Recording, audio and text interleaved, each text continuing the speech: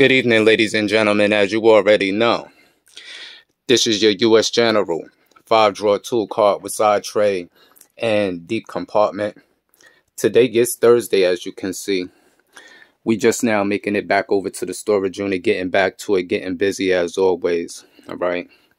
And the last few days I have been MIA, haven't been uploading anything to YouTube. My hands been kind of tired, unfortunately. I've been quite busy, but now I'm back to it. All right. Just a little while ago, I did receive quite a few things that I want to take a look at. So in today's segment is going to be a little mixture of content between the stacking community, just as well as the tool discussion of the day. All right. But I ain't going to hold you up too much more longer in the introductory of things. But as I always state as usual, I always keep my signature lingering somewhere in the background. My Dunkin' Donuts coffee. You already know. Okay. So pretty much about to get some contents out to the top of the tool cart. We're going to get a good visual on what just came in. And then once we're finished that, we're going to dive right into the tool discussion of the day. So walk with me. Let's get it. All right, now that I got quite a few packages sitting at the top of the tool cart, before I get to opening these real quick, just as a reminder to my good friend Occupant out there who actually won a free tool giveaway on the Heavy Wrenches live stream. Okay, I still didn't get the item out because unfortunately I've been a little tied up. Yesterday I did try to get out and have the item shipped out to you. Unfortunately, it didn't dawn on me that yesterday was Veterans Day by the time I made it to the postal service. Okay, so I am going to get that item out to you just to, you know, give you a good idea that this is the item right here for you. All right, which is a snap-on set. Part number REX10B. This is a 10-piece screw extractor set. Okay, this is for Occupant. He was supposed to receive this you know, roughly about a week ago, or a little bit over a week ago. All right, so I am gonna get this out to you, Occupant. I got it here for you. All right, so now we're gonna dive into these packages. All right, and we're gonna get right to it. All right, so just give me a quick second and I'm gonna get to start opening these up. All right, coming out of this first package, what you can see here is your Mexican silver Libertad. Okay, I did order quite a few of these for different years. Fortunately, this is the first one that I received in a video that I think that I put in the past. I did receive a 5-ounce, okay, just as well as I did order quite a few others. So this is your 2-ounce. This is a 2017 .999 fine silver. Okay, you can get a clear shot of the thickness of the coin. Real quick, I want to get out the 5-ounce to get a little size comparison so that you can take a look at that real quick. Let's get it. All right, so now I have the 5-ounce out now, which came from Atmex, and as you can see, this is the 5-ounce round. As you can see, 5 ounces. All right, .999. This is a 2019. You can see the thickness here on this particular coin. All right, and then the 2-ounce, so that you can get a good comparison to the differentials of the size. All right, so I like this right here. This is a new addition to the stack. All right, so now I'm going to move along to these next couple of packages. Let's get it. All right, coming out of this white envelope, all right, as you can see, these are your Pimp 1-ounce silver bars, Swiss made. Okay, these are .999s. All right.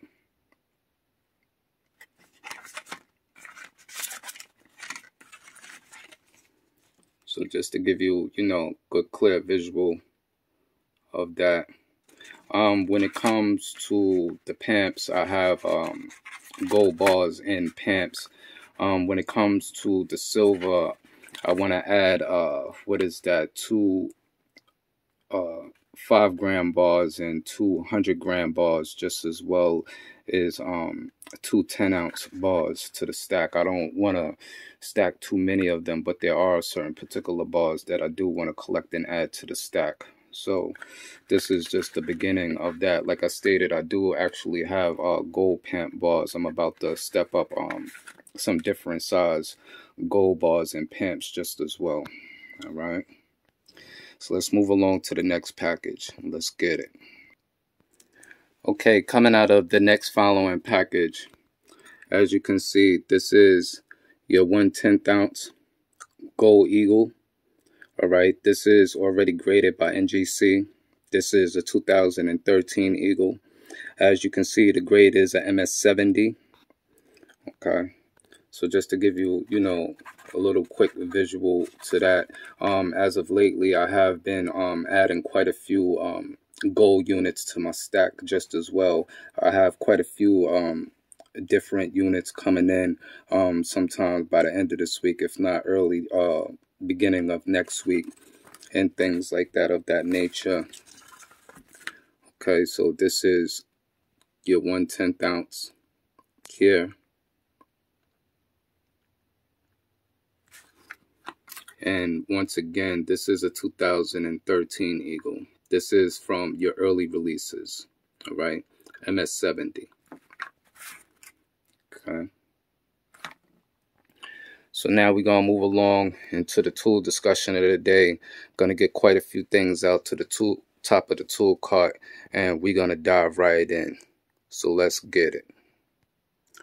All right, now I got quite a few items sitting at the top of the tool cart.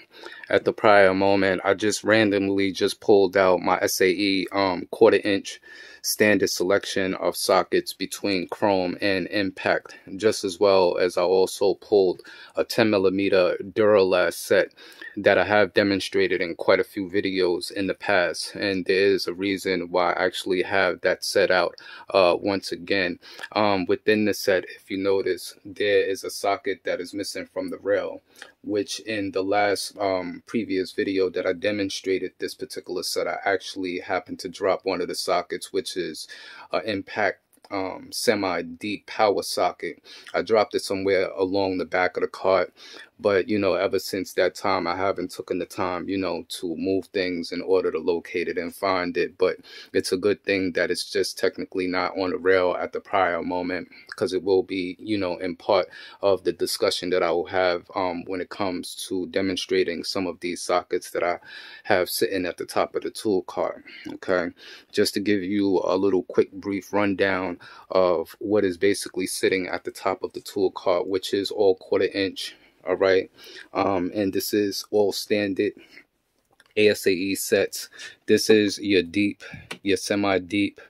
This is your shallow. Okay, and as you can see right here is your low profile socket set, just as well as you have your deep in impact and shallow in impact.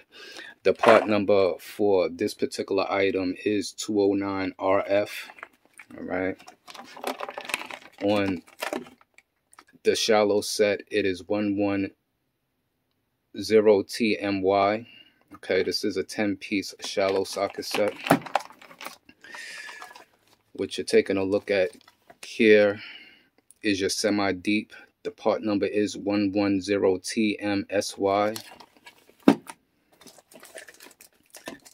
And the part number for the deep is 110 STMY. All right, and this is your deep set in 1/4 inch. When it comes to the shallow in impact, the part number is 106 IM/TM,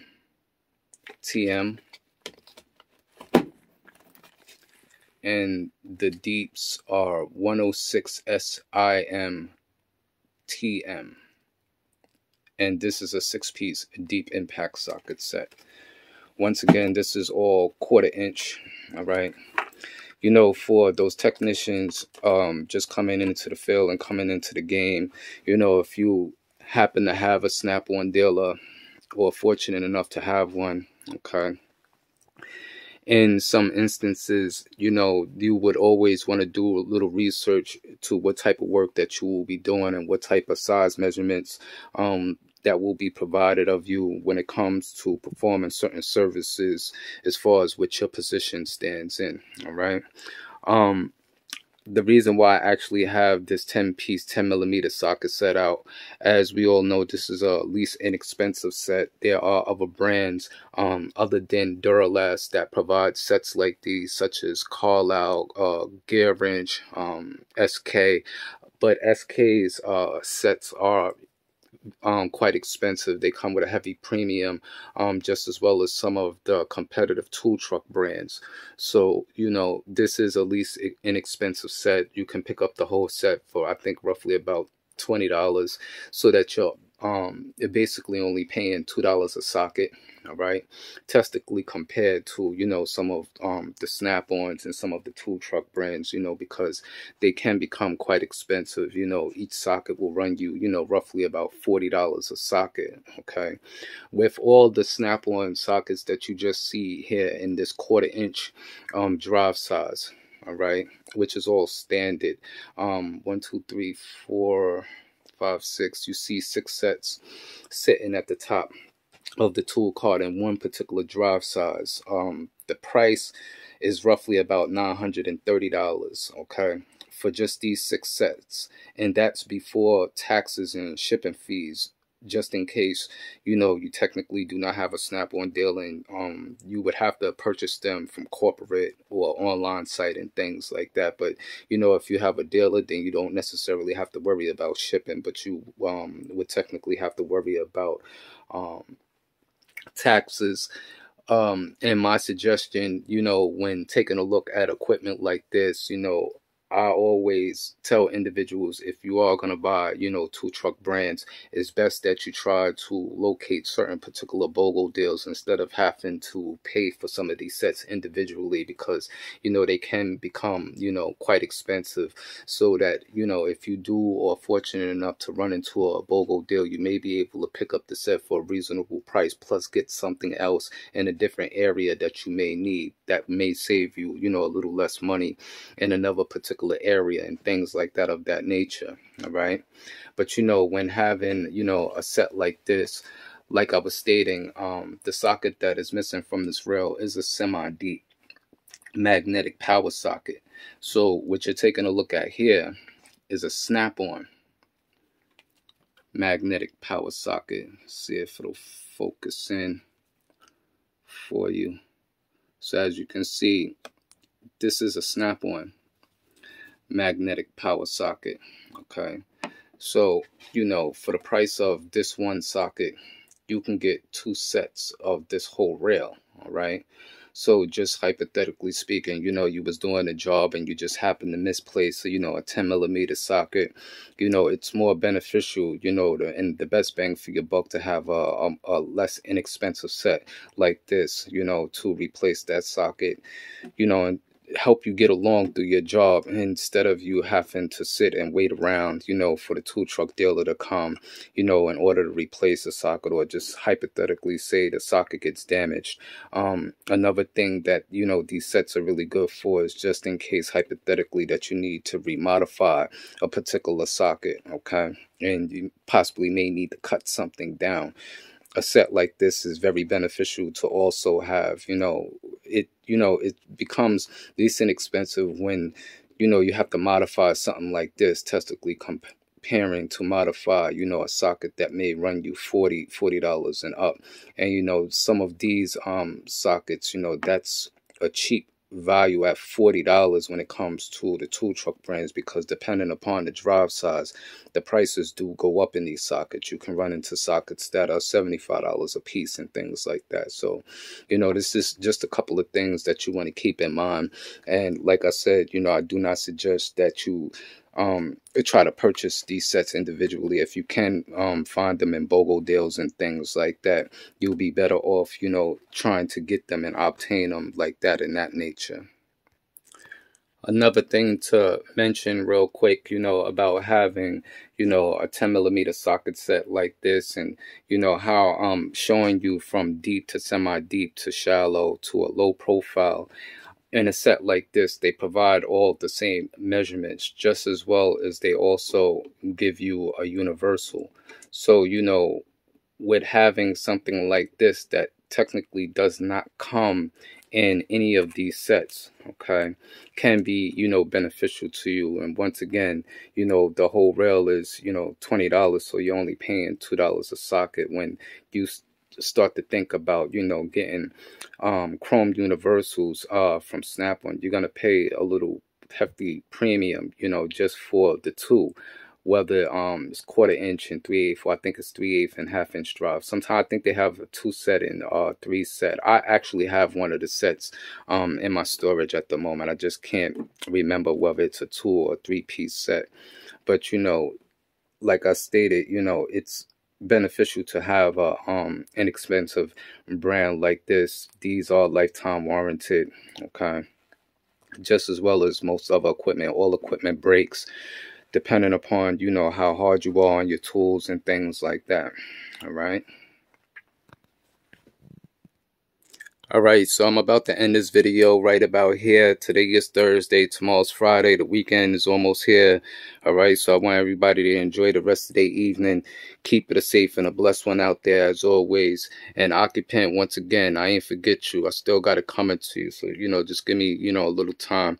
Alright, I need to get my time freed up at an earlier hour so that I can make it down to, the postal office at a reasonable time before they close. It's just unfortunately I've been a little tied up and haven't been able to make it there during their operation hours and things like that. All right, so into that next tool review, that next modification video, that next tool haul, all right, I'm gonna check you later out there.